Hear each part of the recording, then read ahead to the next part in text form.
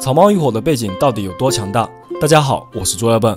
今天我们来盘点一个有趣的话题，细数主角团中10名成员的显赫身世。1. 路飞，草帽海贼团船长。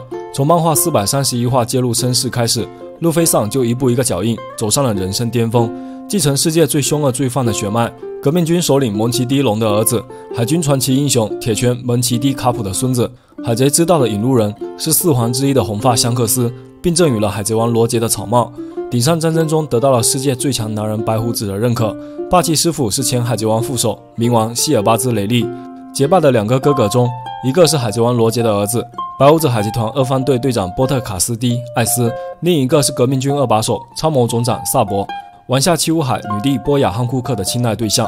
除此以外，他还是人数多达5640人的草帽大船团老大，麾下7个海贼团都是响当当的海贼。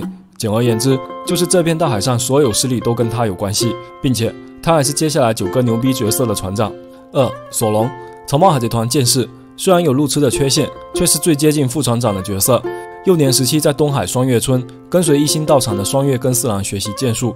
双月一族是和之国林后乡的望族，传奇刀匠双月根三郎曾在50多年前逃出和之国，最后来到东海建立了双月村。索隆曾向村中老者学习舍明志，这位老者很可能就是双月根三郎。2年间跟随世界第一剑豪鹰眼乔拉科尔米霍克学习剑术和霸气。鹰眼算是索隆的第2个师傅。值得一提的是，索隆常用的几把刀都有特别的来历。河道一文字，位列大快刀21弓，由双月根三郎打造。3代鬼彻，由天狗山飞彻打造，是一脉相承的著名妖刀。雪走，位列2块刀50弓之一，罗格镇的武器店老板的镇店之宝。秋水，位列大快刀21弓，和之国传说武士龙马的佩刀。研磨，同样由双月根三郎打造，位列大快刀21弓，光月玉田的2把佩刀之一，给凯多留下唯一一处伤痕的神兵。3. 娜美，草帽海贼团航海士，有着极强的航海天赋，能够感知微小的天候变化，却是草帽一伙中身世最为模糊的一名角色。出生于欧伊科特王国，这个王国在战争中沦为废墟。娜美被身为海军的贝尔梅尔救走，从此生活在可可西亚村。相比于其他船员，娜美的身世似乎有着更多悬念。她的父母姓氏至今未知，她对于天候的掌控能力也让人浮想联翩。一直以来，有许多人猜测她与古代兵器天王有关。2年间在小空岛维萨利亚学习先进的气象学。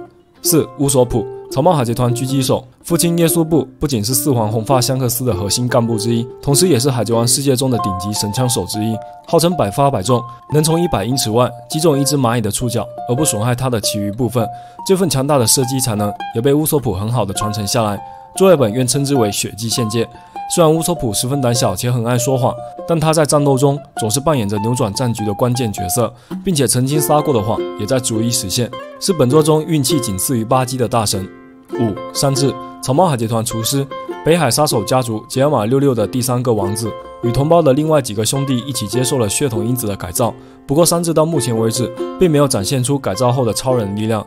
蛋糕岛事件后和几位兄弟的关系有所缓和，并且得到了杰尔玛科学力量的结晶产物隐形黑战斗服，展现出媲美恶魔果实的强大战力。幼年时被厨师海贼团船长红脚哲普所救，不仅向他学习了踢技和厨艺，改变山治一生的骑士道也是在那时候塑造完成。2年间在人妖王国卡马巴卡锻炼踢技，并学会了能够增强身体能力的特殊料理99只火力菜单，后来仅用1个蛋糕就征服了4皇大妈的胃。6. 乔巴，草帽海贼团船医，一头使用了人人果实的驯鹿，因此乔巴可以在各种形态之间切换，也能够与不同的动物进行交流。伟大航路最强的走地翻译机，在医疗大国樱花王国遇见了一生中最重要的2个人，立志找到万能药的庸医希鲁鲁克和脾气古怪的神医多特古雷娃。前者不仅是他的救命恩人，还教会了他身为医生最重要的医者仁心。后者则是在希鲁鲁克死后，教导乔巴学习正统的医学知识，逐渐把乔巴锻炼成医术高超的医生。2年间在特里诺王国又学到了海量先进的医学技术。7. 罗宾，草帽海贼团考古学家，故乡是西海的考古学之岛奥哈拉。罗宾从小成长于浓厚的考古学氛围中，母亲尼可·奥路比亚是一名天才考古学家，罗宾也展现出了惊人的考古学天赋。奥哈拉被毁灭后，几乎成为世界上唯一能够读懂古代文字的人，也因此从小就被世界政府高价悬赏，更是被那些想要夺得Onepiece的大人物们所觊觎。与海军本部中将哈古瓦尔迪萨乌罗是好朋友，与后来的海军大将亲治更是有了一种特殊的羁绊。2年间栖身于革命军的队伍中，不仅获得了众多情报，还与革命军中的主要人物都成为了朋友。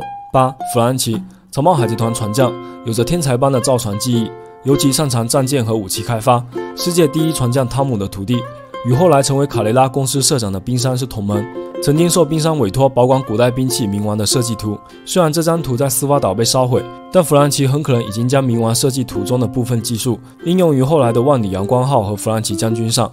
2年间在未来国巴尔基摩亚找到了天才科学家贝加庞克留下的武器实验室，从此走上了一条不归路，不是黑科技之路。9. 布鲁克，草帽海贼团音乐家，被海迷们誉为一直在寻找大号密码的人，因其一生充满了传奇，实际年龄已达90岁。原本是某王国护卫队队长，后来加入伦巴海贼团。在船长杨基因病离船后，布鲁克一度成为代理船长。